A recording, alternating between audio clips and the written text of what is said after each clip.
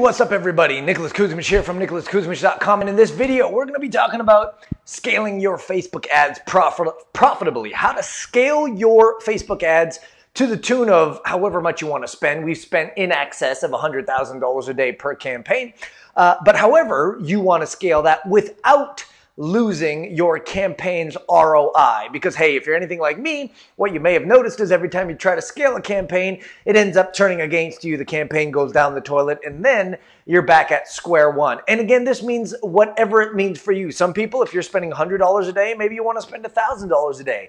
Others of you are spending $10,000 a day, want to spend $100,000 a day.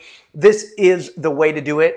And that's what we are talking about here today. Now, before we begin, I have a scaling training called the Rapid Scaling Matrix that sells for $997. But today, I'm giving it away absolutely free as a bonus for those who join the council. So if you are serious about scaling your campaigns, whatever that means for you again, go to nicholaskuzmich.com/rapidscaling. Learn all about that. Grab your training absolutely free just for joining the council today. So here's the basic things that we need to understand about scaling.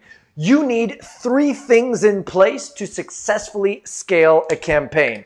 Thing number 1 is understanding your magic metric. You see, all scaling is going to come down to understanding what your KPIs are, your key performance indicators, and all of your decisions on how to set things up is going to come from understanding this. Now, we made a video of that in the past. I suggest you go check that out when you can. The second thing you need is having good campaign architecture, right? You need to know how to set up your campaigns properly in order for you to set this up to scale drastically. If you got it set up incorrectly, that's no good. If you set it up properly, it allows you to scale to the moon. And then thirdly, you need to understand what I call the rapid scaling matrix, which essentially has 4 phases to it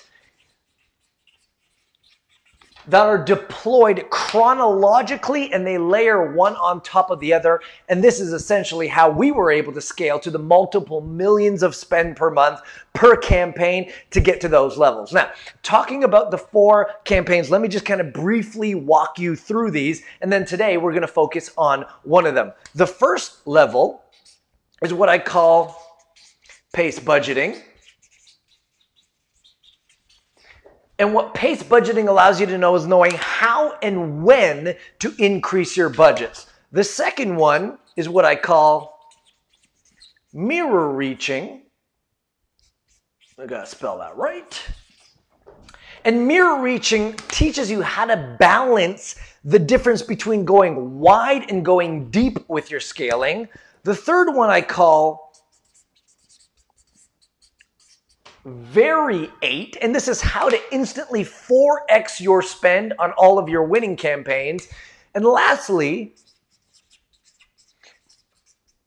what I call objectify. And for the sake of this video, let's talk about this one today. And this is just basically understanding campaign structures and using that in your favor to be able to reach more of your potential buyers that you're most likely missing. Now, before we go on, again, I have this training program called the Rapid Scaling Matrix. It sells for $997, and it's where I deep dive into each of these 4 elements, these 4 chronological phases that you stack on top of each other in order to scale your campaigns to the moon without losing your return on ad spend. If you'd like that, I'm giving away this training. Usually sells for $997, absolutely free for those who join the council today. Again, if that's of interest to you, go to nicholaskuzmich.com/rapidscaling and learn all about it. Now, let's get back to this objectify concept. Most of the time when we run our campaigns, whether that's kind of a lead gen campaign or a sales campaign, we are running it with the campaign objective in Facebook. So this is our Facebook campaign objective as conversions, right? Now, if you're doing a lead generation campaign, you would optimize for lead. If you're doing a direct to sale campaign, you would optimize for purchase. And this is the way where Facebook goes out into the Facebooks, essentially, looks for all the people who have triggered a similar pixel sometime in the past, and then shows your ad to those specific people. This is the reason why 8 or 9 times out of 10, this campaign structure ends up working best, because Facebook is trying to find the similar type of people who are going to convert at the level that you're trying to convert at, right? Now, let's just say, for the sake of example, if our target audience for people that we are going after, and let's just say this is all of them here, right? This is everybody that Facebook can reach in our target audience. Let's just say that if we did a conversion campaign, and again, these numbers are not exact, I'm just using these numbers for the sake of this example. Let's say when we're doing a conversion campaign and this audience is 1 million people. Facebook might look at that and say, well, those who are most likely to convert, that would make up, 250,000 people, right? Again, this is not perfect science and these are not perfect numbers, but Facebook would look into your potential reach of the people that are in your ideal client base, target base, based on your targeting. And you're saying, let's optimize for conversions. Facebook would look at it and say, okay, well, of that 1 million people, 250,000 of them are most likely to convert. Let's show the ad to those 250,000 people. And this is why you will see a potential reach estimated, but then when you run your ads, you start to see your frequency go up, even though it hasn't reached that potential reach. And this is why, again, Facebook is focusing on your campaign objective. So in this element, right, if we are going to be talking about how to scale, if Facebook is reaching 250 people through a conversion campaign, what would happen if we duplicated the campaign, but this time, instead of making your campaign objective conversions, what if you went ahead and made it traffic, right, which is clicks? Now Facebook would look at this pie and say, well, of those who are most likely to click, right, landing page views or clicks, maybe this is 450,000.